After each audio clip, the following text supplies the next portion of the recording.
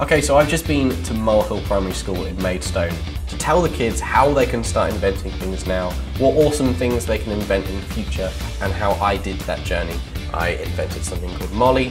She's a digital receptionist, and I told them all about what she does and how she can help them with their daily lives. They've been amazing, they asked so many questions, and I'd really love to see what they come up with once they go back to their classes at the end of term.